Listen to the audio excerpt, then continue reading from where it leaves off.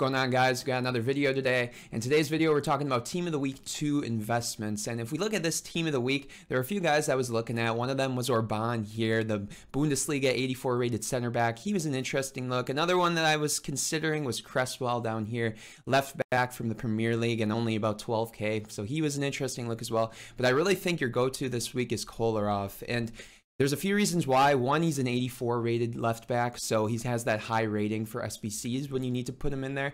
Also a fullback, like I said, always fullbacks tend to rise really nicely when they go out of packs, whether that's Team of the Week packs or Team of the Week players or gold players when they go out of packs. He plays for Roma as well, so he has that nice connection with a lot of other Serie A players to get that chemistry for those SBCs.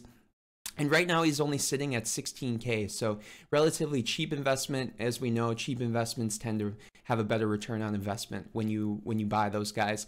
And in case you didn't know, he quick sells. Let's see what he quick sells for. So if you go to the resources page of the website, you can go to the quick sell values here. What was he, an 84 rated inform? So he quick sells for 10,248. So you know he's not going beneath that. And another thing that kind of buffers that as well is the fact that he's one of the cheapest 84 rated informs. So these are all the 84 rated informs in the game and they're assorted according to their value. So the cheapest one right now is the Comte, and Kolarov's a little more expensive, but he's more expensive because of his position, because of his league as well. So all those reasons make him, I think, the best look this week for Team of the Week 2 investing. So in terms of target buy and sell prices, I think a good target buy price for this week is 15K for him. I think that'll be really manageable with all the one to watch packs being open this weekend. So you should be able to get him at that 15K price, whether you're on Xbox, PC, PS4, or PC.